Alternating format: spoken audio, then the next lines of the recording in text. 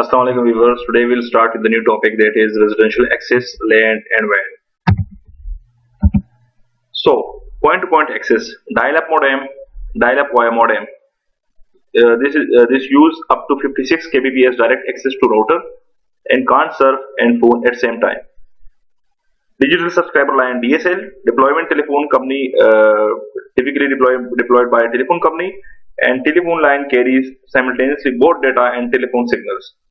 A high-speed downstream channel in the 50 kHz to 1 MHz band, a medium speed upstream channel in the 4 kHz to 50 kHz band, and ordinary two-way telephone channel in the 0 to 4 kHz band. As downstream and upstream rates are different, so access is asymmetric. Two major advantages over dial-up: can transmit and receive data at much higher rate, simultaneously talk on phone and access the internet. Cable modems. Cable internet access makes use the cable television company's existing cable infrastructure.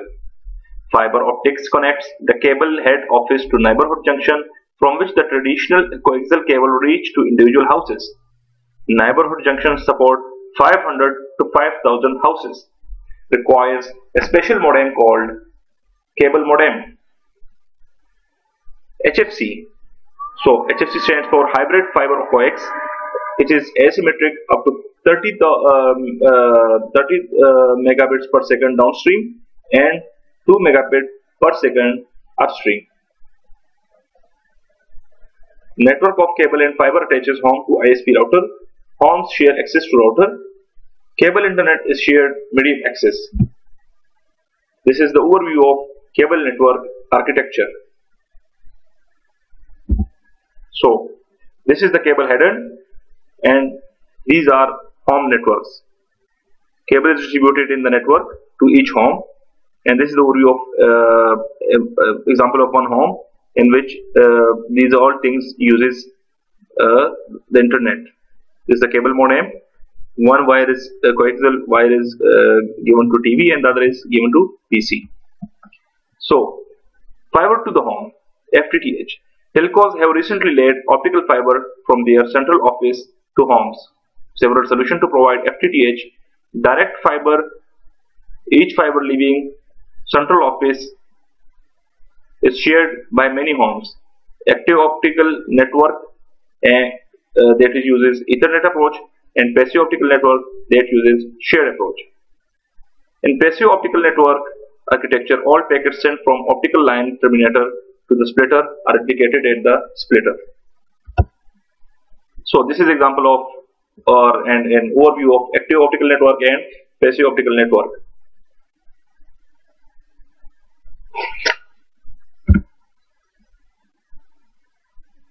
See, these are the 4 splitters, and there is a multi-service access node.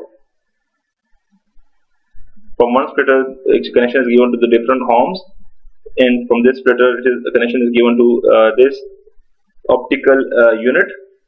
From that optical unit, the connection is given to the TV, computer, and voice telephone call, telephone call. Here comes local area networks, LAN. Company University Local Area Network connects end system to edge router. Ethernet 10 Mbps, 10 Mbps, 100 Mbps, and 1 Gbps, 10 Gbps into Ethernet. Modern configuration. End systems connects into Ethernet switch. We will study about LAN more in chapter number 5, inshallah. So, wireless access networks. Shared wireless access network connects end system to router via base station. Wireless LANs.